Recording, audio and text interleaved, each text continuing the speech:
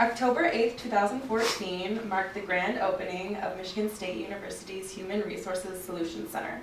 Students, staff, and faculty gathered over cider and donuts, prize drawings, and pictures with Sparty to celebrate in the kickoff. So why so much excitement over the opening of a new office in the HR department, you may ask? Because the opening of the Solutions Center signaled the beginning of the much-needed transition of the Human Resources Department, which historically had challenges in customer service delivery.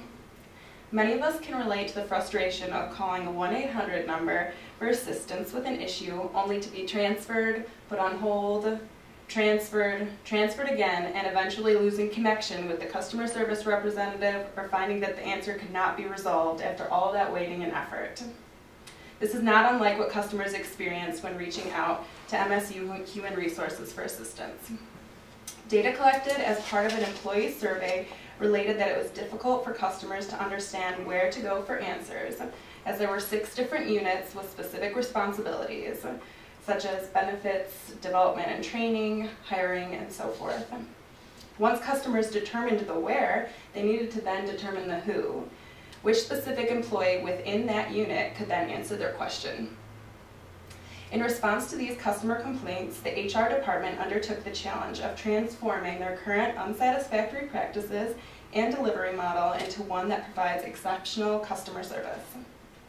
The first step in this transformation was breaking the boundaries between the units that functioned separately and providing a single access point for customers with 1 email, 1 phone number, and 1 office to answer the majority of common customer needs.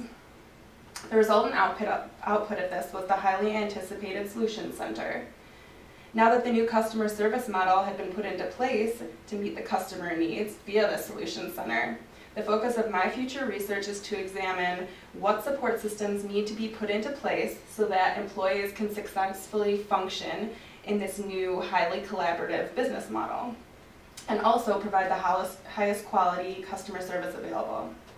Surely asking groups of employees who had never worked together as a team, nor worked on projects outside of their unit, while also asking them to take on a great deal more responsibility, requires the development and adaptation of skills that they had not previously utilized, such as flexibility, leadership, and accountability.